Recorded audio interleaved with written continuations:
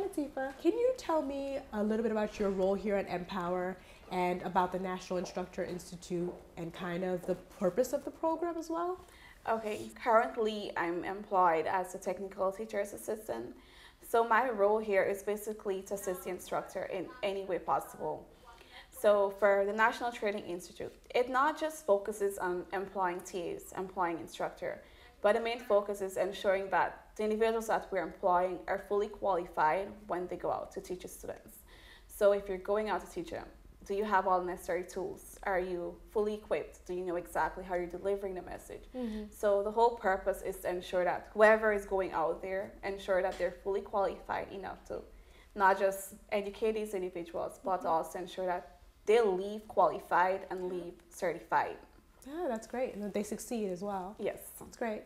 And can you talk a little bit about the 40 by 22 initiative in partnership with the Citi Foundation and how it relates to the National Instructor Institute? So for the 40 by 22, it's basically to not just have enough females within the classroom and not just make the classroom more tech friendly for females, but it also focuses on having female instructors and female role models within the program so that they have someone there that they can look up to see and to even motivate them to keep pushing through to the end of the program. Yeah, that's great.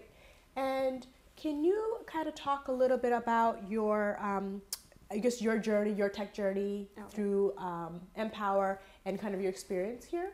So I found out about NPower through an out-of-school youth program that I was attending seeking employment.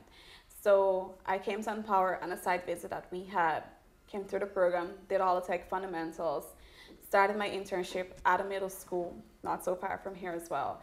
And it was going to a middle school for my internship, realizing the impact that the program had for me and learning so much that I realized, okay, if this made such an impact on me, why not come back and offer my time, pay it forward, and make an impact on another female like myself, on students like myself. So that is how I decided to come back, and currently I am the TA here.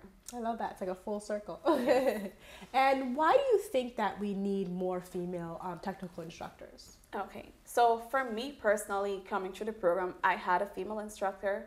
So in seeing someone like myself at the front there, it was more of an encouragement and motivation for me. It helped me to know that if she was there and she could have done it, I can do the same. Yeah. So it helped me to push forward, get through the program, remain motivated through the program, and to keep doing it because I knew that my only limitation was myself, and if she could have done it, I could have done too.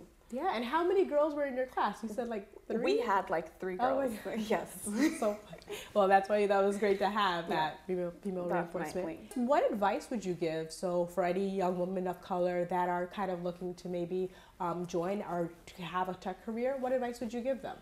I will say stop limiting yourself. I feel like our only limitations to life is ourselves. So I would say stop limiting yourself. I think one of my favorite quotes is, mistakes are only detours, not dead end. It helps us to know that even if we fall back, we make mistakes, we shortcome, that our only limitations is ourselves, and that we can always get up and move past that point. So I would say know your why, prioritize, remain focused, know what is your goal at the end, join the program, stop limiting yourself, and keep at it. I love that. And while you're giving advice, I would say, what advice do you have for tech companies or for just the tech industry as a whole?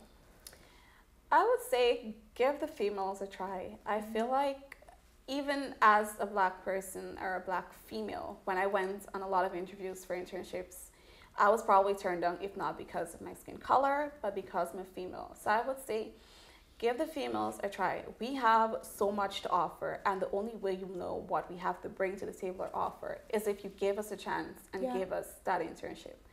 So I would say give us a try, and even as an individual, it helped me to realize that it was not because of me, because I knew exactly what I had to bring to the table, but them not giving me that chance was only they're losing out and having a great individual like me on the team. I love that. It was their loss. Yes. Well, thank you so much for your time. I appreciate it. You're welcome.